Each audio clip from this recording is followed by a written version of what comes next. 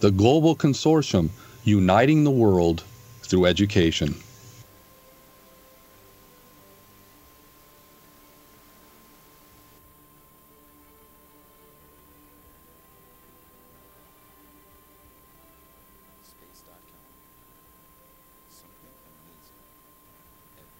Everybody, we could do a little better than that. Good afternoon, everybody. That's a little bit better. I just saw Bernice give me the finger, which means we're ready to go back there. The little hand gesture, which says that we're ready. I am teaching a global studies class here and also teaching British history. And at the very, very last minute, I spoke to Dr. Namala, who's been on the show before, to talk about India in the past and talk a little bit about the paradoxes of India. And so this is those encore performances where I try to get Dr. Namala to help me talk a little bit about the British legacy in India, talk a little bit about Gandhi, talk about the rising middle class, and talk a little bit about perspective. And so I'm very thrilled that Dr. Namala was willing to do that at the last minute. Another thing that you guys have heard me talk about is making a pitch for global education. And I really try not to coerce anybody. You come willingly or you don't come at all. It's kind of the attitude. But one of the points that I do ask is if you guys are interested in global education, if you're looking for people around the world like Dr. Namala, you're from where? India. Okay, he's from India. I didn't know that. But anyway, he's from India, and we had people like Gila Sfursky last week from Israel, and Noam Chomsky, and people like that around the world. I really need to start getting some feedback if that's of interest to you, and perhaps it isn't. Maybe you're not interested in having that kind of education in people around the world, but we really strive to do that. I think another thing that I always like to tell my students is that this is about an open forum. I try not to have a talking head for 80 minutes, including myself, to ask a couple of very good questions, to show a couple of videos, and so we can look at India. And for the benefit of my students that aren't in global studies, the beauty of the global studies class is the fact that I'm only covering 75 years basically in the class, not like my 245 class where we go for 5,000 years in 18 weeks, which really allows us to go into these materials, the subject matter, very pithily, if you will, to ask the questions and bring it out. And in my 275 class, we were talking about the vivisection of India, as Gandhi called it,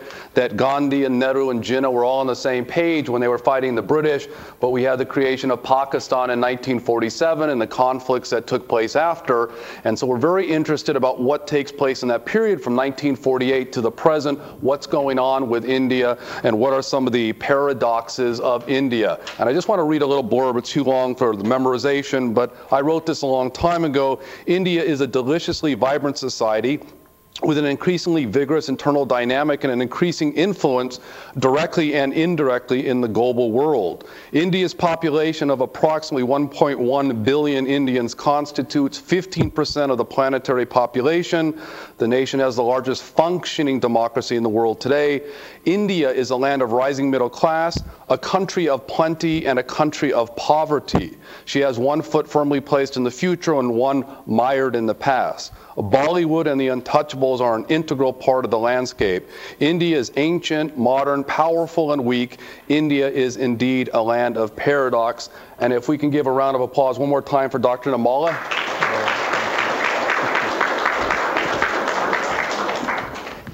It's good to have you here. It's a pleasure. I wanted to just start off for the benefit, and this is kind of your show, to really take your time to amplify. You don't have to answer all the questions very quickly, but one of the things that I have been very interested in is talking about the British legacy in India, some of the good things and some of the bad things. And as I said in my British history class, we just covered that. We were looking at a gentleman by the name of Cecil Rhodes, who said that the British Empire was the best, that England was the best in the world, and the more the world was like England, the better the world would be. So I was wondering if you could just help out the students here and talk about what you see as any legacy of the British in India. Okay. I think it's a mixed legacy. There are good things and bad things about what has happened in the past. You know, any form of colonialism, in one sense, is bad, because colonialism, by definition, is you're imposing your will on the people, on others. So in that sense, nobody wants someone else, some foreign powers, to come and tell them what to do, obviously. So But maybe I'll tell you in terms of my own experience why it is mixed. I'm one of the few in India. I'm a Christian. I was born a Christian, and there are only like 2% of the population in India are Christian. But there's a background to how we've been Christian for maybe 3 or 4 generations. But if you go back beyond that, actually my ancestors were untouchables. I'm sure in History 245 we spoke about that. Who are the untouchables? They are the lowest in the caste system. And one of the reasons that they became Christian is because of the British influence. They had no access to education or hospitals, and after the British came, they had access to. They could go to mission hospitals and mission schools. So in that respect, it's a mixed legacy. I mean, I wouldn't be sitting here if I were an untouchable in India, if I hadn't become, somewhere along the line, my family had become Christian, and that opened up other avenues. So it's a mixed legacy on a personal level. Also, modernization, in one sense, broke down the traditions of caste. Caste is if you were born into a family where you wash other people's clothes, and you keep doing that. If you're born into a family of traders, and that's all you should be doing. If you're born into a family of priests, then they are the upper caste. So it's determined by birth. So I mean, modernization and English influence has broken all those traditions. English is fairly predominant language in India today, and you see all this outsourcing happening, and India wouldn't be what it is without that influence of British influence of bringing the language, unifying the country through English. And all the educational institutions. I mean, India has some of the top engineering schools in the world. You may have heard of IIT. I don't know if you have heard IITs, Indian Institute of Technology. It's much harder to get into those. There are 5 of them than into Harvard or Princeton. So, education, infrastructure. India would not be what it is in some sense without that English influence. But at the same time, nobody wants to be colonized. Well, it's kind of funny that you said that, because we were addressing that in British history, and I asked my students if the British are bringing Christianity and there are elements of Hinduism that they don't like, and then if you think about the United States, Christian missionaries going to places like Hawaii and China, and I asked my students, what do you think about that if someone's spreading Christianity and there's resistance, and say, in China we're Buddhist, we don't want Christianity, or we're Hindu or Muslim in India, and we don't want Christianity. But then on the other hand, what it seems to me that you're saying over the long haul, that someone is converted to Christianity and they say, well, thank you very much. And we covered that just in class today, saying, what is the selling point of Christianity? What if you're trying to pitch that and say, well, everlasting life sounds pretty good if you're going to pitch Christianity, and then there's that element where people actually, convert after they've been proselytized. And I have a friend of mine, I won't name her name to protect the innocent, but she is a nurse, and she goes to Africa and spreads Christianity at the same time she gives shots for people, and she's very humanitarian. But I don't believe that the people get a shot unless they convert to Christianity. So they go out there and say, are you a believer? And she said, no. Well, you don't get the shot. Are you a believer? No. And then someone says, yes, I really need that shot, and they become Christian. So we talked a little bit about the proselytizing movement. But one of the things is, we've done this before, and we kind of go back and share, and just like are having a cup of tea and just kind of taking it easy. But I said that there's something to me loathsome and lovable about the British, and maybe married to somebody who's English, I don't know. But I don't, it's like I look at Cecil Rhodes and think, you arrogant bastard, the more the world is like England, the better the world is going to be. But he believes it. He's authentic. He's genuine. And I think one of the things that we've talked about before is that you can get British historians and say, look what we did to India. We brought transportation, we have railroads there, we have sanitation, we have schools. You had just mentioned the English language, which is so important that you have all these dialects. It's very difficult for people to get a grasp on India. It's so exciting, it's so exotic, multicultural, multi-ethnic, but it's hard to have that communication, and the English bring that around. And with respect to some of the great entrepreneurs in India, they would focus on the fact that English is really the language of entrepreneurs, which is obviously a vestige, a leftover from the English. But I think another thing, and correct me if I'm wrong, the British set up transportation and schools and the education and the hospitals and the telegraph to serve their own interest in India. But I'm kind of wondering, unwittingly, if the British didn't help out India, because I think of that transformation, incredible transformation from 1948 to where India is today. And you think about it, you talk about bureaucracy, you talk about the law, all right? You talk about government policies, you talk about the English language, you talk about the greatest democracy in the world with more than 1.1 billion. And I'm not arguing that the British said, this is what we're trying to spawn or foster in India, but it seems to me that what happened in India, people said, there's some infrastructure here. We have railroads. We have sanitation, we have schools, we have the law. And I'm fond of saying this because my class tomorrow will see the film on Gandhi. One of the things at the very start that Gandhi, after he's hurt in South Africa, after he's wounded, he's got that bandage all over his head and it's very tight, and he sees his children, and he comes out and they run, Papa, Papa, and he says, look at these just wonderful English gentlemen. And his wife scolds him. Remember, he says, they are Indian boys. All right?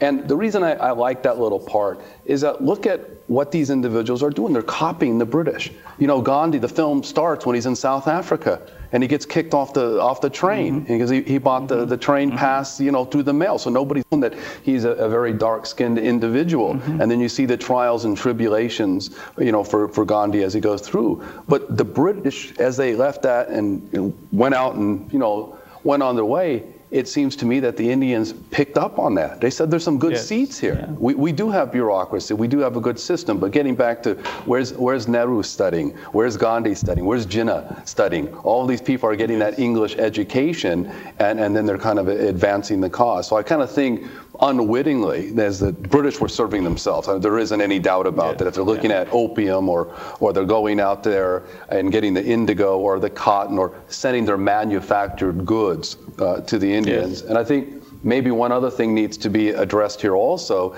is this idea that India was a global trader when the East India Company arrived to India. I think that's what the fascination was. I think today there's a tendency to put the United States or Great Britain up on a pedestal and kind of look at India as backward. The reason the British were interested in there is because they were a global marketplace. And the calicos that were coming in, the British, and I've said this in my British history class, wearing these old stuffy woolen jackets that smell like they get wet and they smell like a dog. And all of a sudden you got these really light and flowing calicos that come from India. Very inexpensive, very colorful. If they get wet, they dry really quickly. And, it really is something happening very quickly. Now, I want to ask a question, and while you're answering the question for the group, I'm just going to load up a little YouTube. It's a couple of years back, but I think it gives us kind of a picture of what's going on in India, the globalization, perhaps the disparity between the haves and the have-nots. And then we have a little clip of your brothers, and I thought maybe you can kind of address that. But I think that if you could just stop for a second, I really thought about this in my last class while I was actually teaching another class. I was teaching Andrew Jackson, but I was thinking about Gandhi while I was doing that. It's become really easy to do that. I teach Andrew Jackson, prepare them for their exam, but do that. I really wonder what if Gandhi were alive today, what he would say of India after all these years. And I think that there's a tendency for us in the West, and particularly in the United States, to focus on parts of Gandhi where we really don't know Gandhi.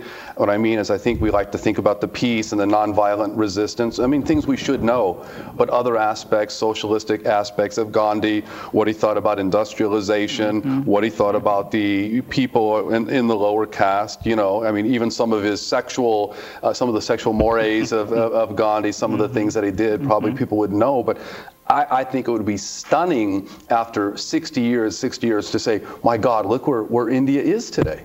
How did that happen? How did India go from 1948? We saw that in the global class with all the violence taking place between Hindus and Muslims. And I told the class, you imagine taking millions of people in India and saying, if you want to go to Pakistan, you go this way. If you want to stay in India, you go this way. The Muslims are over here. The Hindus are over here. And seeing all that violence, that takes place. And then look how, India, their achievements in 60 years. I was wondering if you could tell me what's going on in India. Where are the achievements? What's the background for those achievements? Okay. Before I go on to that, just a couple of things regarding what we were talking earlier on. I think maybe two things about British influence in India. One is, I don't think we can make a simplistic argument that, okay, everything was bad, they came just to plunder and you take. There were also people who were genuinely interested in, helping others, seeing the poverty there and helping, or some of the missionaries. Maybe their intention was to proselytize, but there were also some, I'm thinking of Andrews, he was Gandhi's friend. He's in the film too. This British. The English missionary. Yes. So there are many. So I don't think we can make a simplistic, have a broad, paint with a broad brush that it was all bad. Mm-hmm. It's more ambiguous and more complicated than that. And second is, it depends on who you ask. If it's an untouchable in India, who always lived separately, couldn't mingle with the others, whether it was the Indian boss or the British boss, he really doesn't give a hoot who that is. You can say damn on my show, I don't care. Yeah, okay. I don't know if we are on TV. I swear all the time in my class. Yeah. I know. So do I, so that's why we're brothers. But, for an untouchable, it didn't matter. Actually, maybe the British was even better because they believed in some semblance of equality, whereas the Indian would not even touch. You would have to sit separately, eat separately. Probably you'll see the film. So it also depends on who you ask. What the British legacy is, where you are in the Indian system. Mm-hmm. So anyway, those two things. Yeah, that's good. So. And what would Gandhi think about India today, or where is it? It's kind of a double-edged question I'm asking you. I just think that India is a meteoric rise in many respects. We'll talk about the paradoxes here. And the reason I say that we think of Bollywood, I was talking about a lot of Indian music. I hear that, like in the car, and I start dancing. It just gets me going when I hear that. And it does, because, I'm in traffic on the 605 for an hour, so I just get out there and dance with the people next to me. But as you go down the freeway, doing those kinds of things, but we see the rising middle class, we see the technology. I think in this film, the Indians say when you deal with Americans, you have to think of them as babies, and that's kind of an interesting you see a bit of competition taking place. We talk about outsourcing, and if your computer breaks down, you call somebody, and it's likely that somebody from India will speak to you. I think we'll see that, but I think there's a placard up there that says, whatever it is, if you're talking to somebody from the United States, imagine that they're like children. You have to really break it down for them when you explain what's wrong with the computer, and there's a certain edge of competitiveness that you see, but remarkable achievements in 60 years. But I think the point also, I think Gandhi would probably be astounded to see what took place, but also I kind of wonder about what Gandhi's vision was for India, because it seems in many ways it went in a very different direction than Gandhi had argued or had advocated for. So I guess I'm asking you two things. What do you think Gandhi would say looking back, and what do you think are the keys for the success that we see in India today? And while you do that, I'll click on that little. Okay. Well, I think Gandhi's vision of India was quite different from Nehru. Nehru was our first prime minister, and he was more modern, and I guess you could with quotations, you can say forward-looking, who wanted India to be industrialized like Britain and others. Gandhi was not so enamored by that. Gandhi believed in, self-rule, village panchayats, being self-sufficient, and so I mean, at least my understanding of Gandhi is more not just about material development, but also your inner self or spiritual development. So in that sense, I think Gandhi would be disappointed. I mean, India has veered off in a different direction, quite different from what Gandhi anticipated. Well, and we can talk more about the paradoxes. Sure. Okay. I hope that I've done this. I don't have this on my screen, so I had to look at the big screen to see if I had, and I realized it was just muted. So I'm going to show this little part, and then just wondering, did you break the only good chair we have? Okay. Almost did. I'm just wondering, because, you know, we have one good chair, and that's it. But anyway, let's see if I can do this and get this thing started. And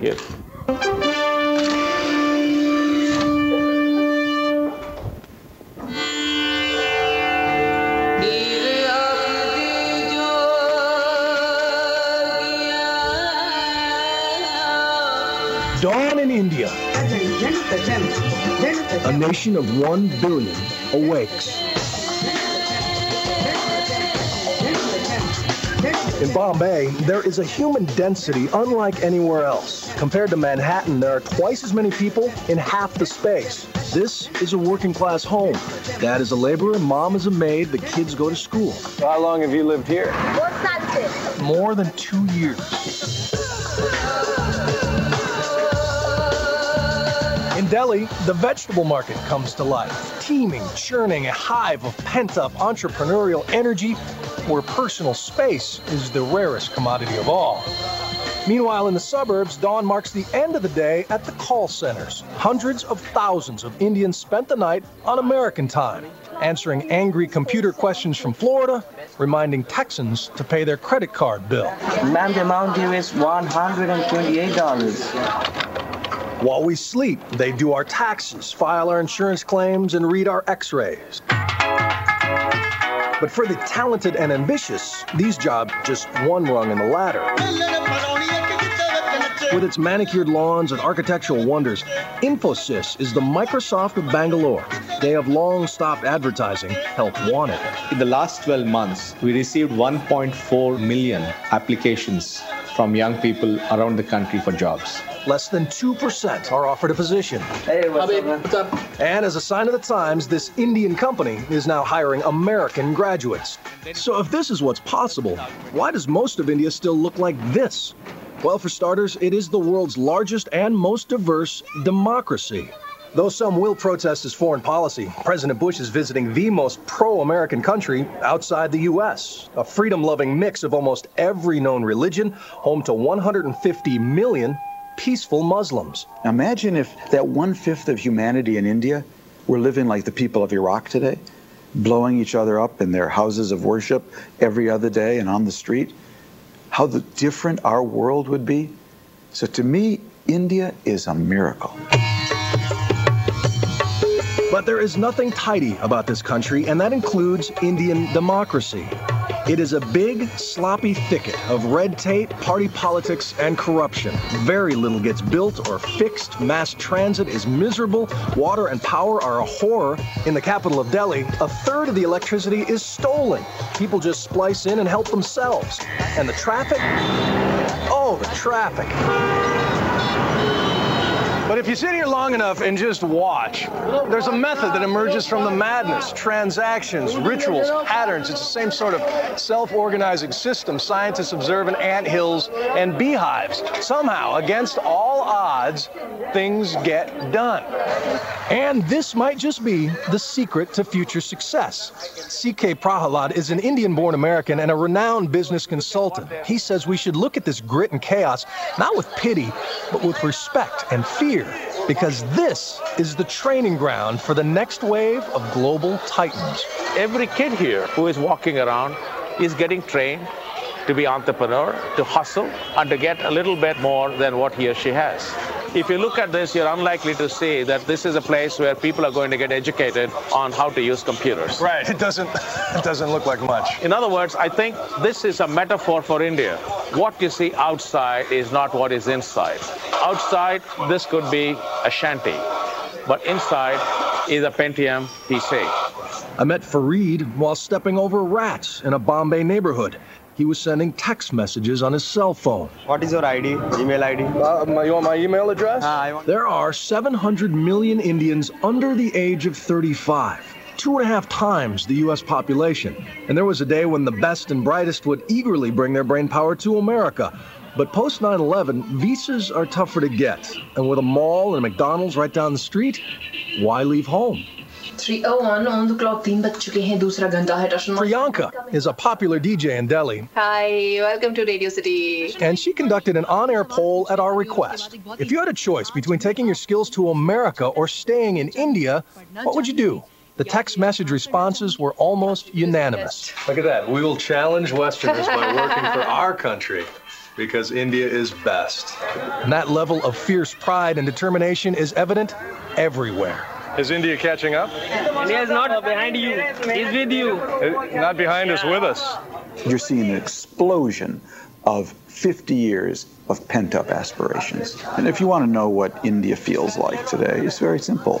Pull out a champagne bottle, shake it for an hour, then take the cork off. You don't want to get in the way of that cork.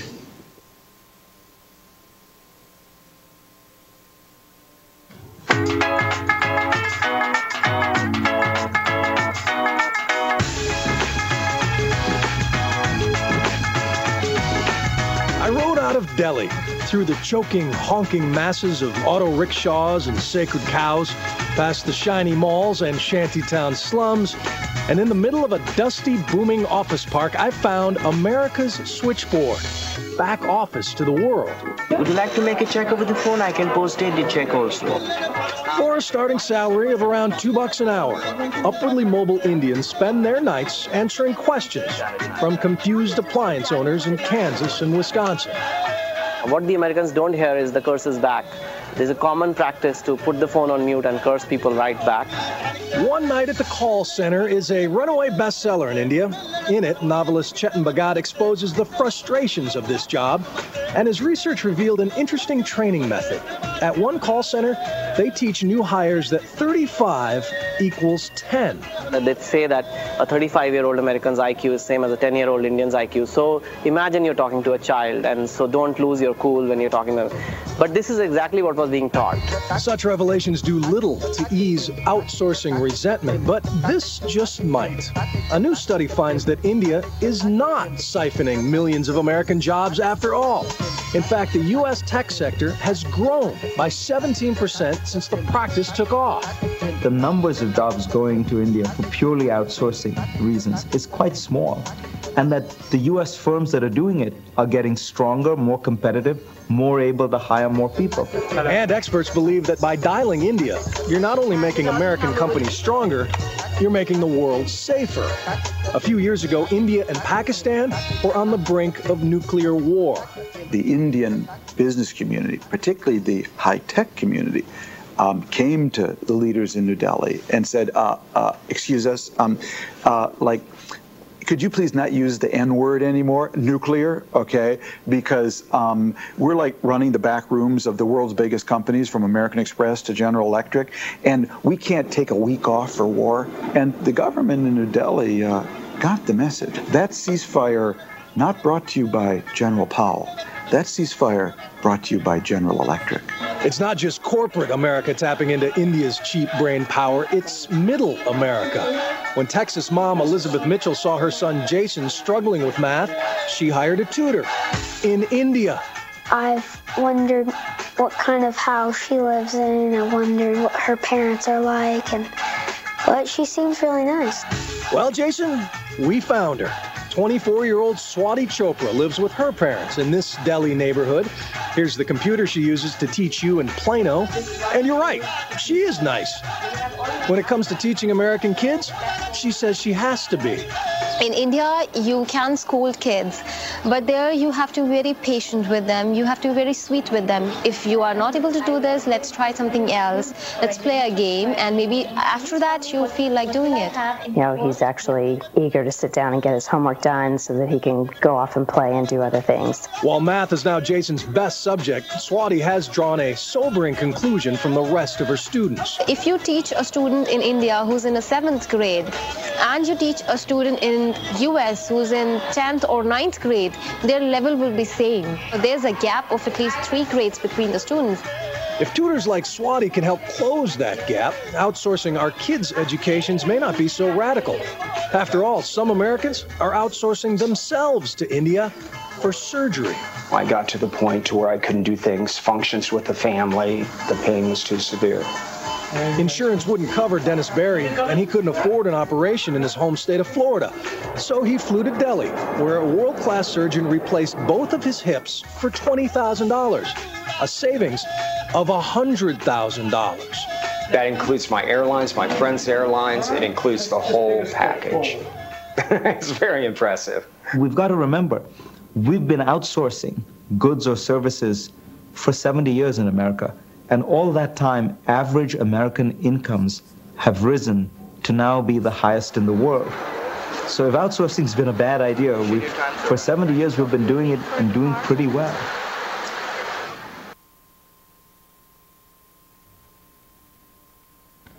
All right, we just hit the lights there. What I was going to say, thank you very much. I was going to say, Dr. Namala, maybe if you bring your chair over, remember that's the only good one, that if you bring that chair over, I just would, obviously that's a little 8-minute clip or 9-minute clip, something like that, what you thought about that. And then I think this might be a good place, too, for the students to jump. I found my competitiveness picking up after I watched that video. I started to feel like a slacker. And like, I don't know, if you explain something to me, remember I'm a 10-year-old. Anyway. We go up there and have a little conversation because I think it really opened up something here. But I mean, any observations? I mean, was that a fairly accurate picture? Do you think we saw a lot of congestion? We saw a lot of smart people. Any feedback from you on that? Well, I think I agree with that. But to some extent, I think India is a little, at least in the West, it's a little overblown. If you look at India.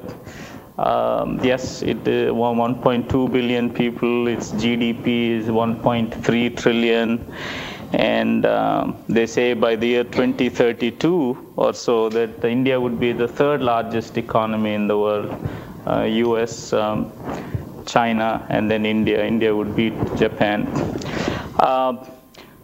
Maybe, but I think India has a long ways to go. I think some of it is at least in the West, there's a lot of hype about India, for the simple fact that about 800 recently, about 3-4 years ago, the Indian government did a survey of the unorganized sector in India. 800 million people in India earn less than $2 a day. If you look at the Forbes magazine, the top 10, the richest billionaires, I think India has the most number of billionaires coming from Asia, beating, if I'm not mistaken, even Japan and China. If you look at the top 10 billionaires in the world, 4 are from India.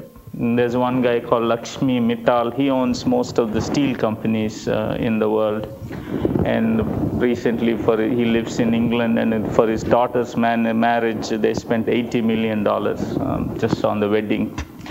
And so there's that kind of wealth. There are these Ambani brothers, they're billionaires.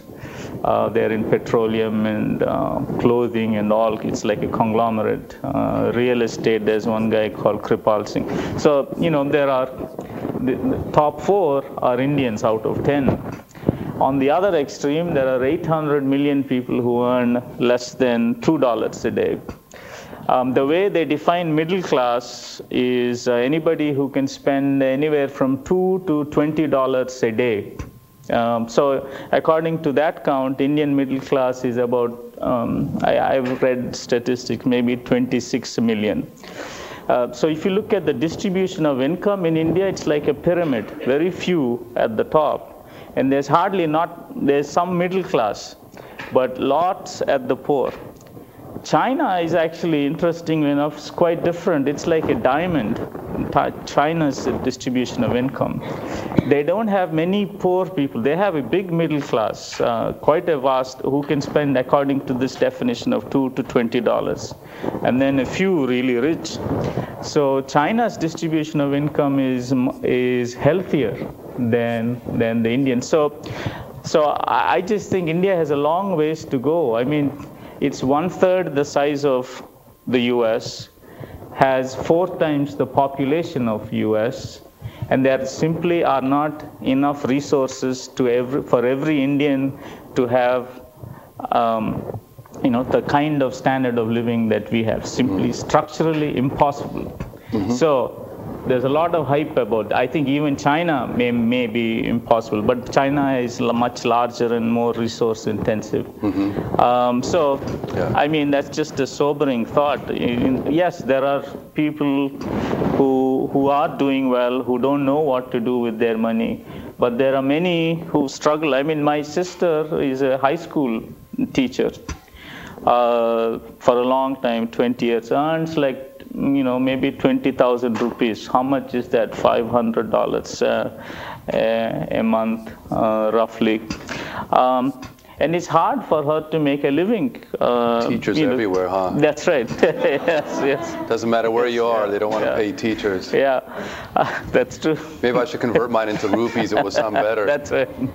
Yeah, we can go for our healthcare in India. Oh, 10,000 rupees I got on this paycheck. So, and she struggles making ends meet. And if you're lucky, some of them work for these outsourcing firms, and those are miserable lives. During the day you're all groggy because that's the time you're supposed to be sleeping. They go to work around 5 in the evening. And then they're talking to all these angry customers, and they have to change their whole accent and talk not weird like me, but American accent, and then be nice, like as if they're talking to a 5-year-old or 10-year-old. And they're all young. All these guys who do that, they're from their 18 to 19 till about 25 or 30, and after that you're done. You can't be doing all your life. And and it's like, they say, hi, I'm Bob, and I'm Richard, and their name is actually Krishna Mohan or something else, but they say, hi, I'm Bob, I'm sparking. Call me Bob.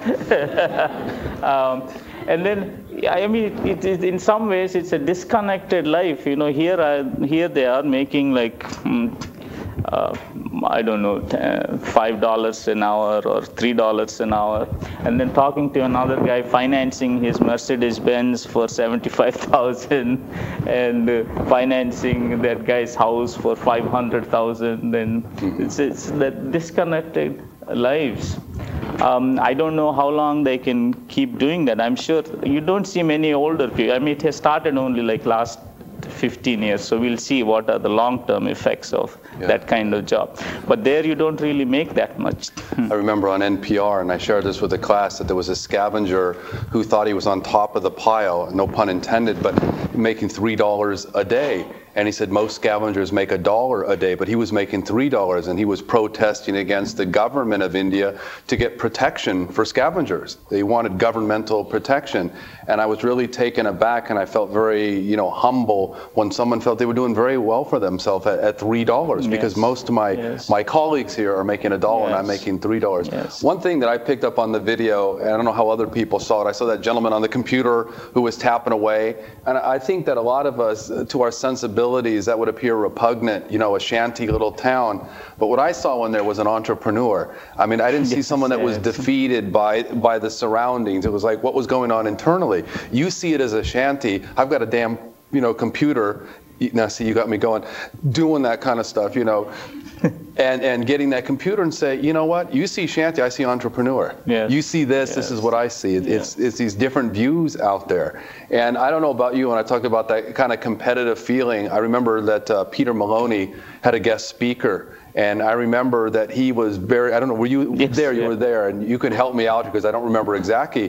but I think if I remember what the presentation was about, that he said to all you young Americans that are used to, you know, becoming teenagers and becoming 19 or 20 and demanding $10 or $12 an hour because you're an American and the world owes you that, you see somebody here doing that. And I think that the wage that they were talking about wasn't a big wage, but I think what was interesting, incredibly educated that goes along with that wage. A lot of people having wonderful educations and incredibly bright and incredibly smart. So you understand why someone will be interested in that. It's not like you're just paying a lackey because you're paying them low amounts of money. The education, the smarts, the tenacity, the work ethic is there to get the results that you want, but the money saves people a lot of money.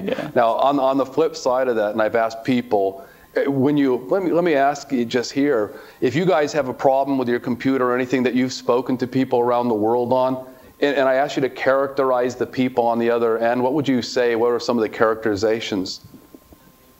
Huh? I heard somebody say, what would you say you call? Okay, meaning what? Accents? Okay. One thing that I was thinking, it was about friendliness.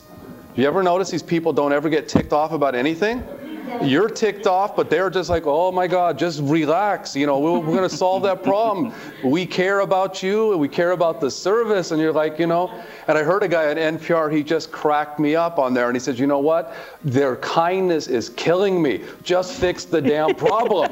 I don't care about having a beautiful day here. My computer won't frickin' work. And, you know, but I've heard people over, and my wife is British, and her steam's coming out of her ears, and they're saying, you know, namaste, relax. What is your problem? My wife is saying, just fix the problem. Just fix the problem. And I noticed that around. I think this is a tendency of Americans. We got a problem, fix it.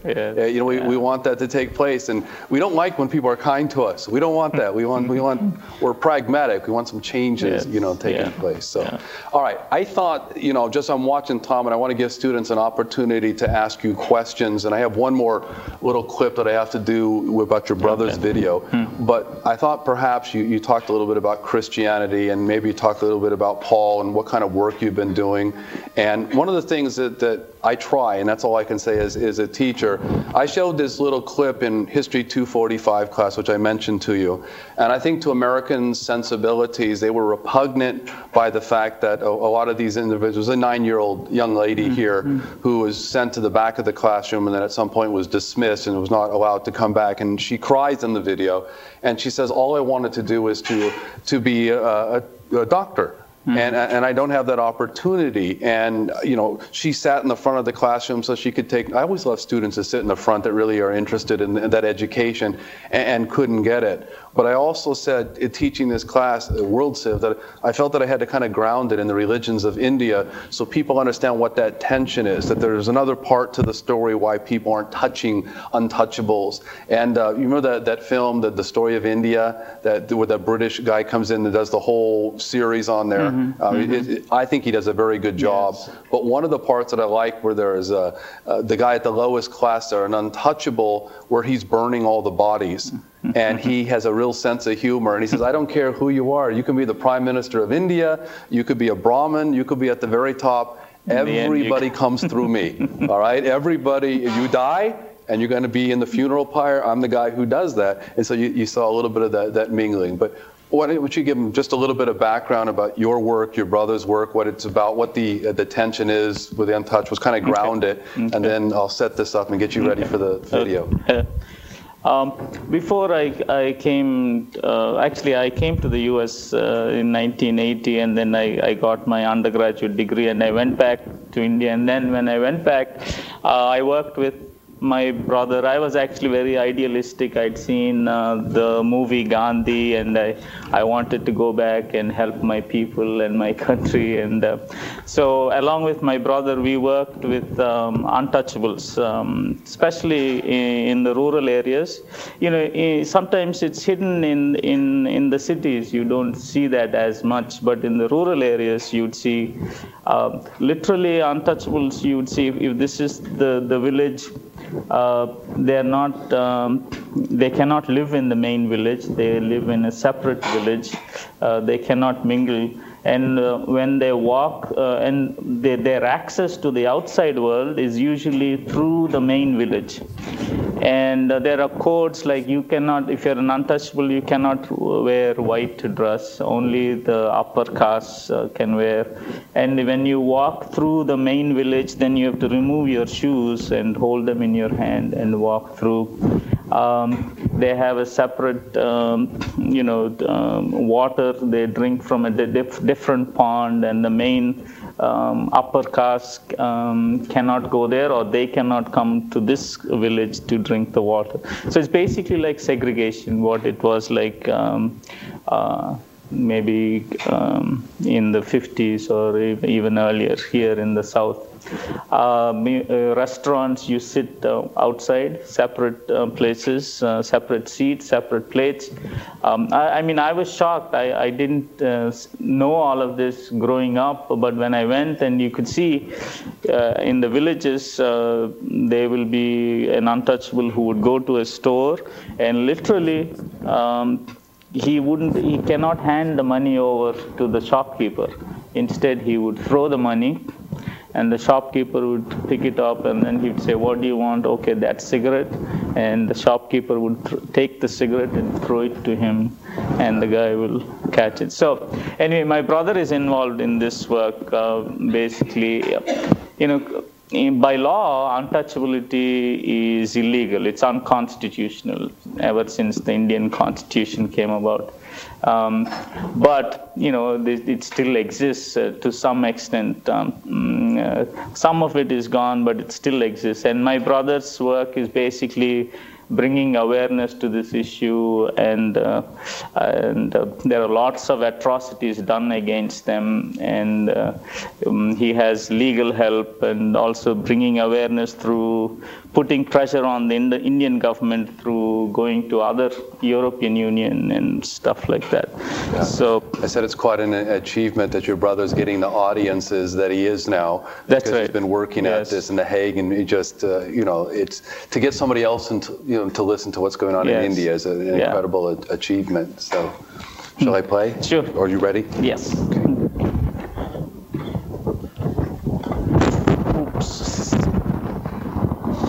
Maybe I shouldn't.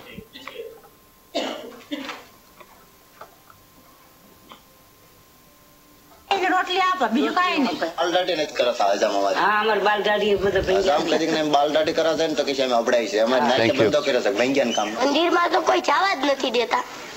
આ અમારે મોળાકતની પૂજા કરવી હોય તો બહાર બેસીને કરવાની, અંદર નહીં જવાનું.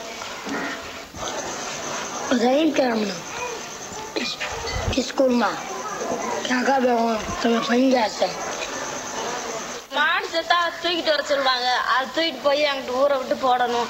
நாங்க பூரா தாழ்த்தப்பட்ட ஜாதி, கடைக்காரர் வந்து உயர்ந்த ஜாதி, உள்ளெல்லாம் போக முடியாது.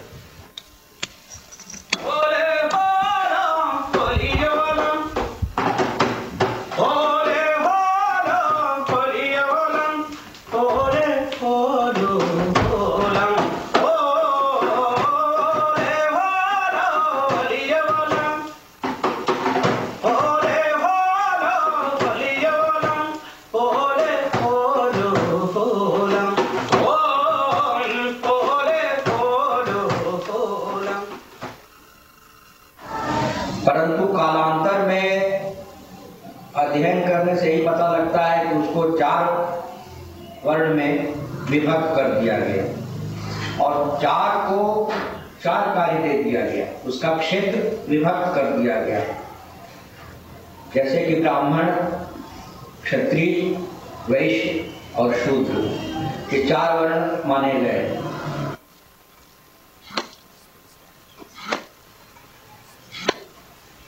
ठीक है सर।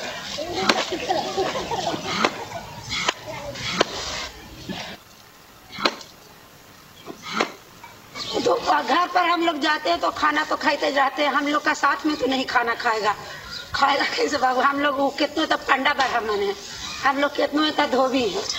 ನಾವು ಸ್ಕೂಲ್ ಕಳಿಸ್ತಾರೆ, ನಮ್ಮ ಮಕ್ಕಳನ್ನ ಬೇರೆ ತರ ಕುಂಡಿಸ್ತಾರೆ, ಅವ್ರ ಮಕ್ಕಳು ಅಂತ ಕುಂಡಿಸ್ಕೊಂತಾರೆ.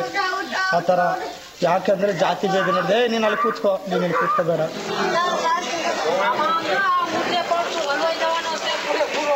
એમના આ કપમાં ના પીવાય ને? એ કપમાં નહીં. ત્યાં એમના દૂધ પોતાનું સ્ટોક પીવે. હમણાં પીવે નહીં પાછું બીજા. આવી રહ્યું તમારું. એ તો બધાને ખબર હે. આ તો અમદાવાદ સિટીમાં તો પડકે બે જેનું કામ હોય એ જ કરે. દીકરી હોય હારે જાય, બહુ હારે જાય. ભરવાડ દોવાનું કરે, ભંગિયા ભંગિયાનું કરે, લુહાર લુહારનું કરે, હુતાર હુતારનું કરે. અમુક સફાઈ કામદારો શું છે કે અમુક રાજકીય આંધીમાં આવી જાય. સફાઈ કામદાર ક્યારે હોય અનએજ્યુકેટેડ વધારે કામ સફાઈ કામદાર થી હોય. દાડા ને હોય તો ભરવાડ ને દાડા 8 મણ ને બધા ને પૈસા ને કઈ છે ને સુતાર ને બધા ને એ જ આપવાનું. இப்போ நடைமுறை இப்போ மாற போய் 2000க்கு அப்புறம் வீட்டுக்கெல்லாம் எல்லாம் வருவாங்க. இப்போ எல்லா வேலையும் செய்தாங்க. ஆனால் சேதுகளில் உட்கார விட மாட்டாங்க. சாப்பாடெல்லாம் தனி தட்டு தான். அவங்க ஒன்றா வைக்கிறாங்க. அவங்க சாப்பிட்றதுல தட்டில் வீட்டில் எதுவும் சாப்பிட விட மாட்டோம். இப்போ அவளை கற்பழிப்பு கிடையாது. முன்னால் பயங்கரமாக கற்பழிப்பு பண்ணி விடுவாங்க. இப்போ ஊடு மாடு பார்த்துக்கிட்டு 1-2 பேர் படார போய் பிடிச்சி கிடிச்சு மாலு கட்டி உருண்டு கற்பழிப்பு நடக்கும்.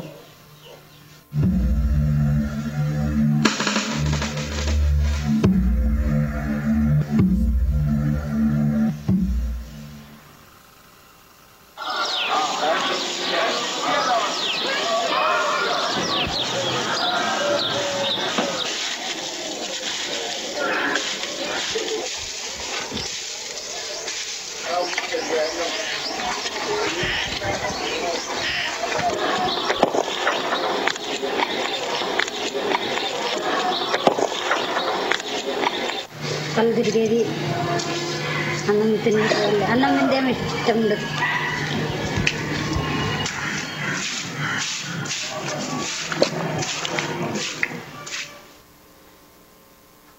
કે ભાઈ આ મારી દીકરી તમને સોંપું છું, તમને ઠીક પડે તમારે કામ કરાવવાનું, છતાં એ કે સંડાસ 2-4 મહિના નવી આવી એટલે કે હું સંડાસ નહીં લઉં. તકલીફ તો પડે જ ને, કોઈ દી કરેલું નહીં આટલું. એટલે મેં મારા હાળાને ટપાલ લખી. તમારી બેન હકીકતમાં કરે છે એટલે મારો મોટો હાળો અહીંયા આવ્યો. શું છે બેન કે મને નથી ભાવતું. તો કે નથી ભાવતું ને તો જો આ ઘરના વર અહીંયા બધું કરવું પડશે. આ બાપુનું ઘર નથી એટલે એને ભાન થઈ જાય, બધું કરે શકે. મનમાં તો ઘણું નતું સારું લાગતું. એમ થાય કે અમારા ભાગમાં જ આ જશે કામ કરવાનું. પછી આ એમ કરતા કરતા થોડે વારવા શીખી ગયા. અમે મેલા કામથી અમે નારાજ છીએ. અમને કારણ કે મારી વાઈફ જે રહે ને એ તો કામ કરે છે ને એ તો ભગવાન પાળી જાય છે. પણ તો મેં વાત કરી ને સાહેબ પેટ માટે તો આપણે ગમે તે યોજના કરવી પડે.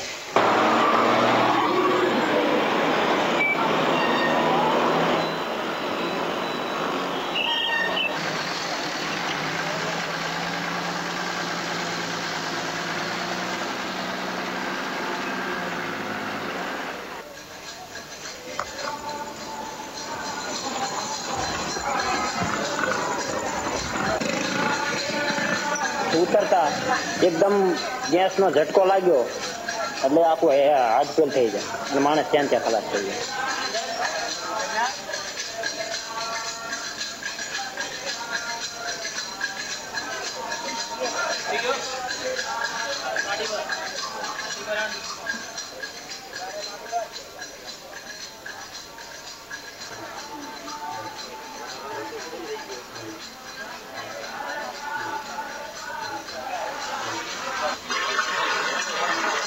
लाइट का डोर माटी बरोबर कर बस चलो.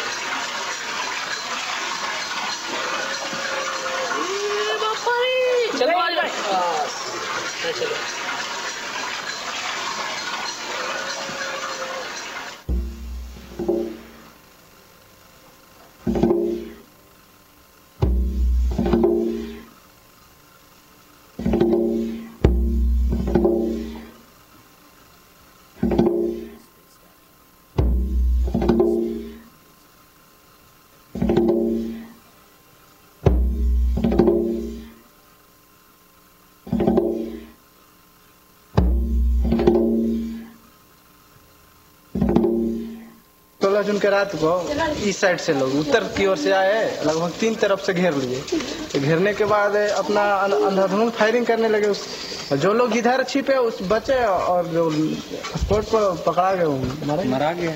जो कांड करने के दरमियान तो केवल गाना ही गाते थे, ऐसा गाना गाते थे जो जिसे उत्तेजना फैले जो कांड करने वाले में। जी नरसंहारवा करबैये भाई जी कि अब की बारी इमामगंज के पारी हजारवा कटबैये भाई जी से बात थे कटनी माले साले बाथानी कटैल संगरामिया से मियाँ बीघा जाके देखा कटनी गो। जब हमारी सामाजिक और पारिवारिक लोगों पर कहर ढाया गया एमसीसी द्वारा, पीपुल्स पार्टी के ग्रुपों द्वारा या माले समर्थकों द्वारा, तब यह मजबूरी में हमें हथियार उठाना पड़ा जिससे हमारी इज्जत और प्रतिष्ठा जान की सुरक्षा हो।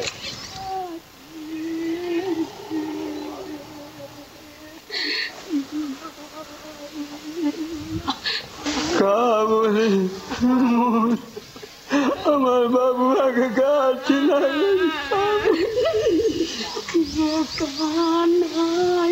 आठ आदमी आए थे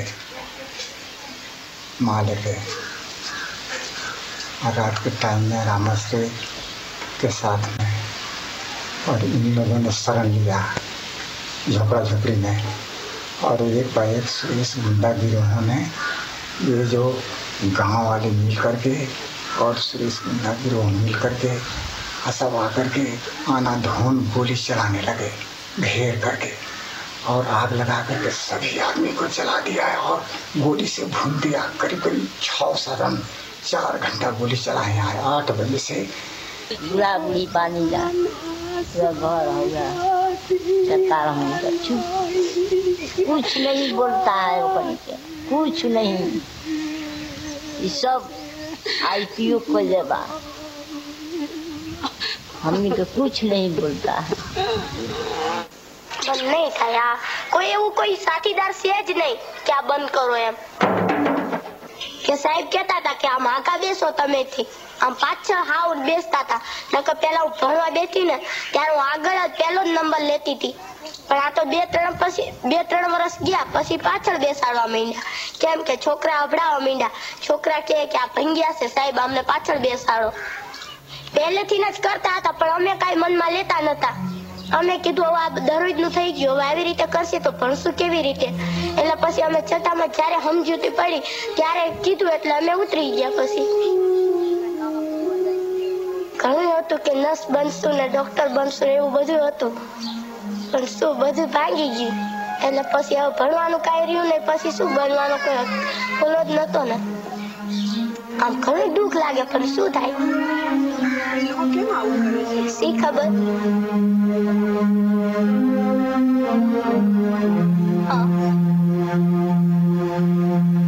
She can come in my class.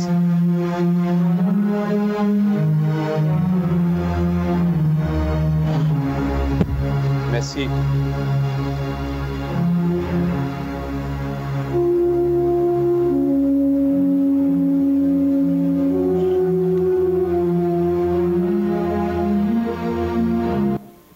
Okay.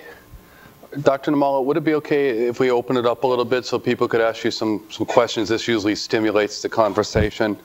Now, for you people that have been with me before in these, I always say to you, take advantage of something that we have here. Dr. Namala is a very busy man, and he has come out here to help us and take on any of the questions. If you wish to speak in the microphone, please don't shift it like a gear. You just push the button there, and if the green light comes on, you're ready to go. Would anybody like to make any comments, ask any questions of Dr. Namala here today? Can you get close to a microphone? Yeah. And if you could just introduce yourself, I know who you are, but for the benefit of everybody else and Dr. Namala. My name is Ines. Is your green light on? It is. Okay. Should I get closer? Maybe a little. For me. Yeah,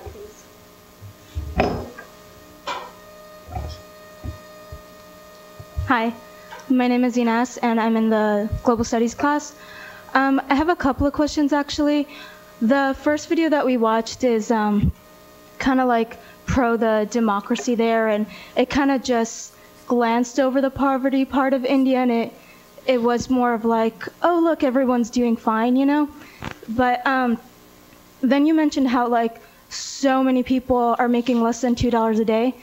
And we also heard that statistic for Egypt, how so many of them were making less than $2 a day or just $2 a day. And then they had a revolution and they didn't want that anymore. Do you see the people of India ever rising up anytime soon and kind of wanting to change that? That's a good question. Indian democracy is more complicated than that. I think India is, in terms of, it is more democratic in some ways than Egypt, and also probably, I would say, in terms of just voter participation, it's higher than the US. I think US 2008, 58% participated. India is about 62%. So in that sense, you know, it is, at least in terms of parliamentary democracy, everybody goes and votes. But Indian situation is more complex, I think, because of caste. You know, if you're born a Hindu and you're in one of those caste systems, and or even if you're an untouchable, you have internalized centuries of thinking that, you know, I am impure, or if you are an untouchable, maybe they think I'm really impure. If my shadow falls on that person, then that person is polluted. So it took centuries for that to form, and to change that, it takes some time, I think. So it's at some level, at a deeper level, people have to think, okay, I am just as good as that other person. I'll tell you. Would you like my? I should be sitting? Well, okay. I think you should be higher than me. Sorry. So I want you and the guest out here, so I think you should. Well, I'll give you one example. You know, when I was in the villages, and I stayed in that village where the untouchables live, and we wanted literacy. We wanted to start a literacy, a small school, and we asked some of the people there, young guys, to help us build a school, and it was a small hut that we built. And then there was one old man, he was maybe in his 60s, from the main village, who came, and he did not like what was being done here, why we were building a school. And this single older person, upper caste man, came and wiped out the whole school, you know, the poles that we had built. And there were these young guys who were all untouchables, you know, in their 20s and really well built. But they were so scared of this guy. I mean, they could have easily taken him out. But internally, they thought this is, they cannot do that. They were just so worried that, and this was 20 years ago. I'm sure things have changed, but. Yeah, I wanted to say, you had mentioned something about the civil rights movement. I don't know if the students here have seen, but there's a little film where they take a young African-American girl, I'm guessing maybe about 8 years of age, and they come with her and they have an African-American doll and they have a white doll. And they come to the African-American and little girl and say, you pick which one you want. You can have the African-American one, or you can have the Caucasian doll. And I think there's an assumption there that she's going to take the African-American doll, and she ends up taking the white doll or the Caucasian doll. And they ask her why, and she said, because the white one is clean, the black one is dirty.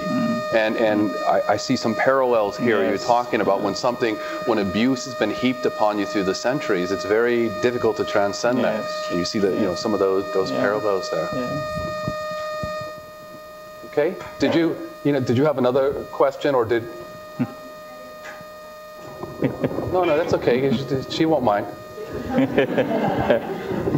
I'm sure. Sorry, I took a long-winded answer. No. That was a good answer. Thanks for the answer, by the way. I just also wanted to ask how you had mentioned how China's society is like healthier, you described it, and how it's more like a diamond shape as opposed to like the triangle. I wanted to ask, do you think that's because like India is described as a democracy, whereas China is more of they have I think a unitary government, or they're more like communist, so or totalitarian. Yeah, so they're not as materialistic. So do you think that's what makes them, I guess, better in that sense, better off? Well, I mean, I don't want to glorify China. China is a totalitarian system, but in terms of distribution of income, In that sense, I think China is healthier. I don't mean to say that it's healthier, politically, but maybe because of, Maoist influence in China has sort of made a difference, I think. But politically, I think maybe India is certainly more democratic than China. Okay. All right. Other questions? Okay. We have one. Please. Right. I was just wondering, why do you think there's such a large discrepancy between the Indian or Southeast Asian education system and as opposed to like American, like even up to 3 or 4 years, like the level of education? Again, you cannot generalize. In India, not all schools are like that high level of education. Is that what you're referring to? Oh yeah, that's my bad. I didn't I wasn't specific enough in my question, but like what most people see, like what the world sees. Yes. Obviously, like for example, the ABC video that we watched earlier, it showed the people who were working in the bigger, larger corporations and things like that, where their level of education seems to be 3 or 4 years higher than what people are achieving here. Yeah. You know what I mean? Yeah. Mainly because I think there is a lot more competition in India. There are fewer schools. And there are, there may be mission schools or private schools, and there are so many people who want to get there. So right from the beginning, at least in middle class families, you have, parents hiring a tutor for you, making sure that you learn everything. And, my nieces, 9th grade, they're doing calculus and all these trig and all that. So right at they ramp up the curriculum right at very early age, and they get tutoring from this. But this is middle class, and middle class, there are few. Recently, Wall Street Journal had an article which said that about the education system in India, and said I don't know exactly, something like if you finished high school, for most Indians, that's like 5th grade level. So, for large part of public schools, it's not that good. But private schools and for these middle class, yes, the standard is much higher and much more competitive. Yeah. Well, I'm Joe, and I was wondering, we were talking about the competition between the education in America and India, and he previously just said that there's that age gap. But what I was wondering about also is the pyramid, like you were saying, there's so much poverty in India, and at the same time there's still those like you said, kind of civil right and human rights issues that are still going on, and that I was wondering how directly that relates to each other. If you have people who are educated and seem more educated than, you could say, Americans, then I feel like shouldn't you be further along in abolishing things like such we abolished slavery? Shouldn't you be further along in abolishing, say, the cultural differences between the non-touchables and the elites who seem to be in the upper class in education? So what kind of redistribution of education can go along with the redistribution of wealth kind of thing? Yeah. Well, I think then we have to ask, what is the mission of education? Ideally, education is, if education is about knowing about others, expanding your world, expanding your knowledge, and helping others, then that should happen. But if education is about knowing about myself, how to get ahead in the game, then that might not necessarily lead to helping others. So, I mean, ideally, in the ideal world, education should be about helping us and also helping the community. But oftentimes we see that even here, the more educated I get, maybe the more selfish I get. I'm looking at myself and I want to get better. I want to be one of the top 10 billionaires in the world, and maybe I don't necessarily give a damn about the others. So is it guaranteed that an educated individual would be an enlightened individual? We hope so, but it doesn't always pan out that way. Okay, other questions out there? If you can come, just yeah, please. Why don't you get yourself close to a microphone? I was just wondering. My name's Robert. How big is religion? How big is religion's role in everyday or in the society of India? Very big. Well, yeah, it is very big, much more significant than what it is here. I think religion defines you, even in your caste, whether you're in one of those 4 castes, and it's more complex than that. Within a caste, there are many different subsections or gotras, they call. And, even intermarriage, even within a caste, there are rules which group you can marry. That stays on even here. If you come to the US here, and you can go to any website, you say Indian seeking someone else, they have websites where you can, the arranged marriages, and you'll see websites here. Oh, a Brahmin boy who's one of the top caste there. It'll always be Brahmin boy. He may be like 40 years old, but they'll say Brahmin boy looking for a fair-looking Brahmin girl. So religion matters a lot. Who you socialize with. Religion matters. Some of it maybe is changing in the cities with the youth. But when it comes to important things like marriages, religion is very important. Very rarely you will see people marrying out of their caste, and out of their religion is even rare. Okay, we got a question right up in front. I have a question. Well, first of all, on floor. And I heard when Dr. Hall was opening that you said that you're Christian. How did you end up practicing Christian? Because I didn't really hear about that part. I was interested about it. And now practicing Hindu, since you're from India. And the time that you and your brother have gone back to India, do you guys, for example, when you said that you've been, where the untouchables, do you like, how do you say, like advise them or kind of teach them about Christianity, or you guys don't touch that subject, or No, I was born into a Christian family because 3 generations or 4 generations ago, my grandparents, great-grandparents, they converted to Christianity. So, and actually my father was in the church. So I was born into a Christian family. And when I go or when I did, work with the untouchables, and my brother still does, I don't think it's based on religion. He sees that as a human rights issue, and I see it also as a human rights issue, and regardless of what religion you are. Yeah.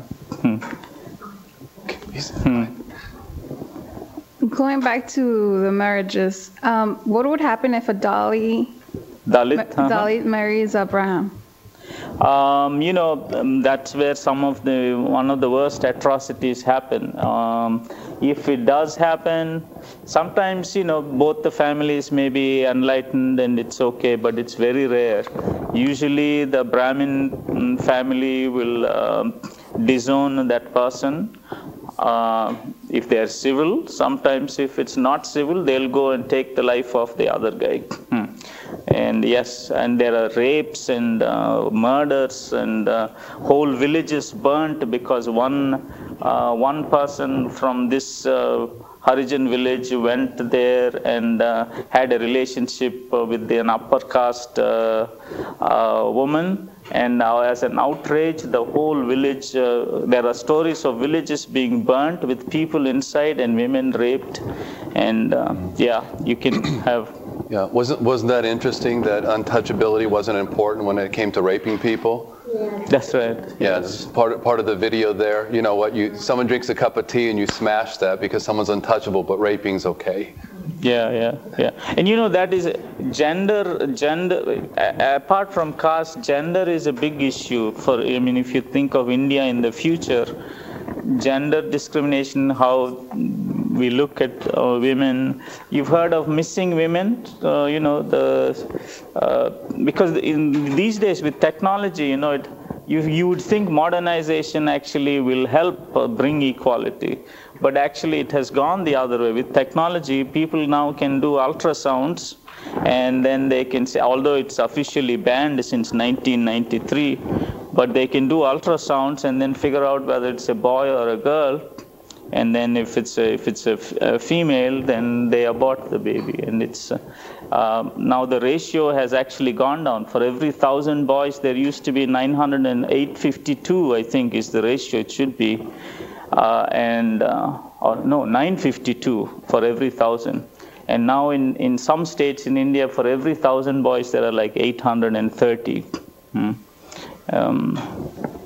Because of these ultrasound, and it's gotten easier. Okay. Now, one of the things I just want to stop just for a second, because I'm looking at the clock, and sometimes I hesitate to do that, but while we have almost everybody here, I'd like to give Dr. Namala a round of applause here. Oh, thank you.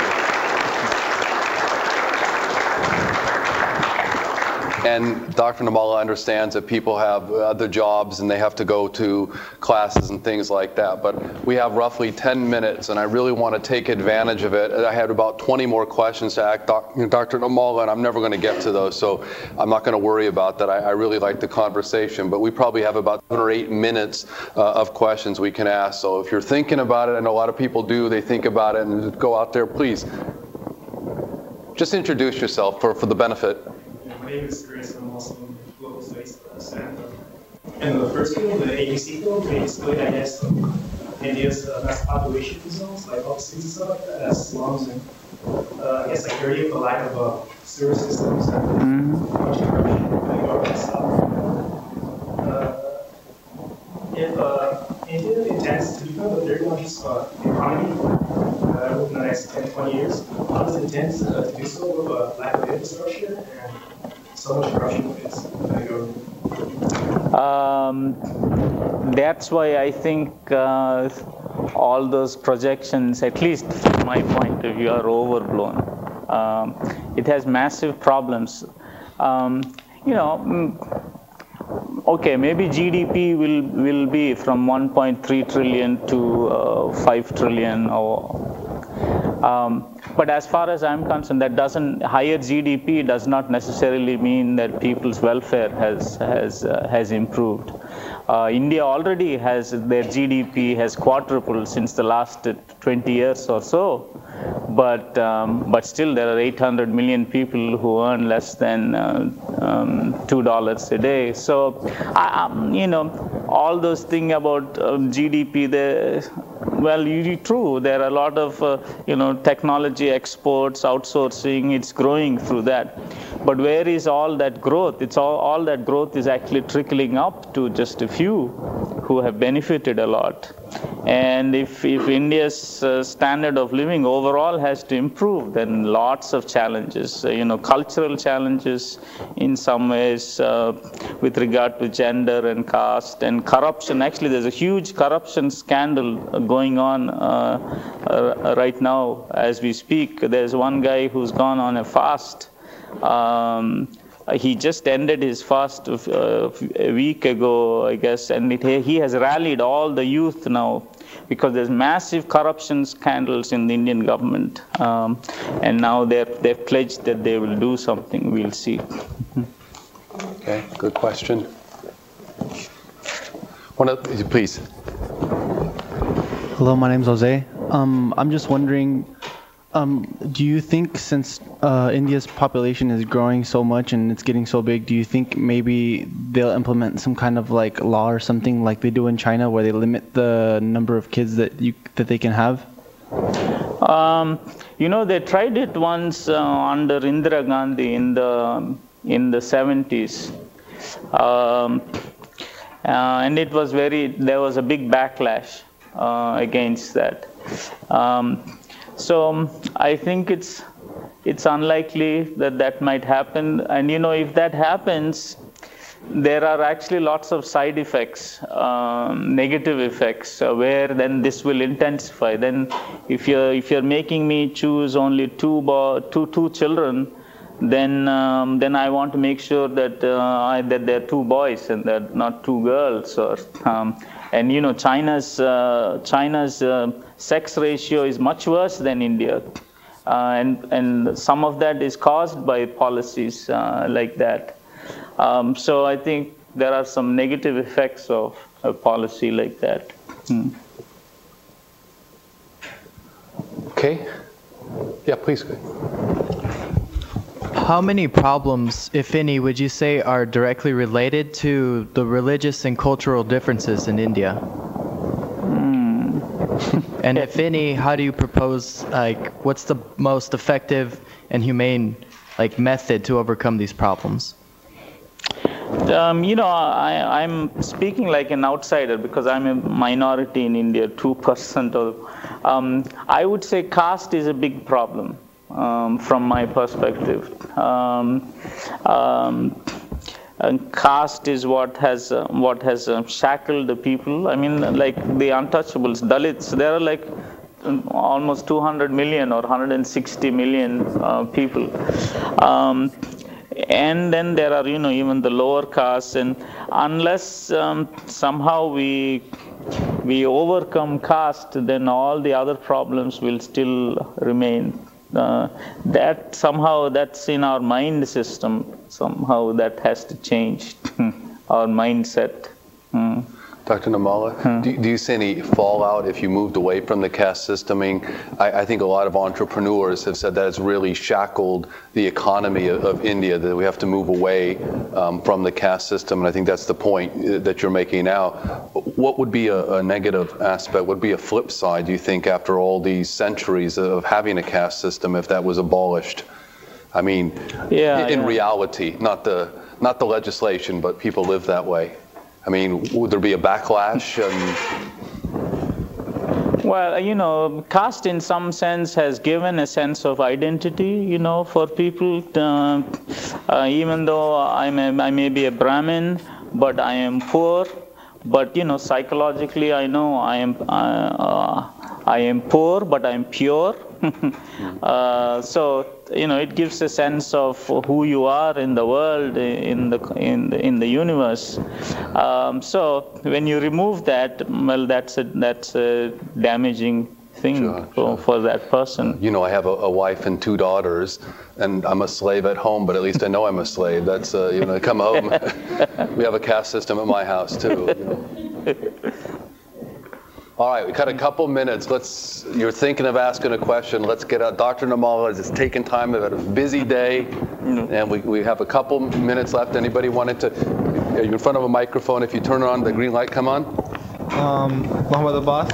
I believe before there was like tension. I mean, there's tension among the caste. I believe before there was tension among religions and stuff too. Does that still continue to be the case in India? Tension amongst religions, yes. I think that there is a you know, a subtext of that always there. I mean, you see that in the India-Pakistan done World Cup final, and then you know there is this Indian nationalism, but under the subtext is also this Hindu-Muslim thing. Sure. They're there at one level, but on another level, you know, growing up, in some ways maybe it has gotten worse. But on the other hand, we old people, we like to romanticize what it was like when I was growing up. It wasn't a problem. I mean, I had lots of Hindu friends and Muslim friends, and it's still true to this day too. But sometimes religion then becomes an issue. But for more day to day, it's not an issue. Okay. One or two questions here? Anybody like to ask? If you guys don't ask a question, I have to dance, so go. I was just wondering, when people leave the country in India, do they still follow the caste system and the different rules that they would back in India? I don't know. Depends on the individual. Yeah, but when it comes to marriages and the rituals, though, I think they still follow them. And if you come from a caste where you don't eat meat, you would follow that, and you wouldn't eat meat. And even in India, it's just a taboo to eat beef in general. And it's even amongst Christians, even though they are not Hindus, even Christian families, they like to set themselves apart by saying, "Oh, we don't eat meat." I have my cousins who would not eat meat; they will eat only lamb or goat meat, and so yes, they follow those here too. Okay. I have one of my students that I don't see here today that brings me vegetarian Indian dishes, and we share some of the recipes down there, and I think she's looking after my cholesterol, so she wants me to have some of these vegetarian dishes, so I think that's been transplanted. Please. Can you can you just get close to the mic? We can hear you, but the people that are... I don't have a question, I just have a comment on all the other questions, or I guess it's kind of a question. How would you explain to an outsider that's not in, because I'm Indian, how important the culture is for the basis of the caste system? How important? Can you repeat? How important religion and culture is for the basis of the caste system?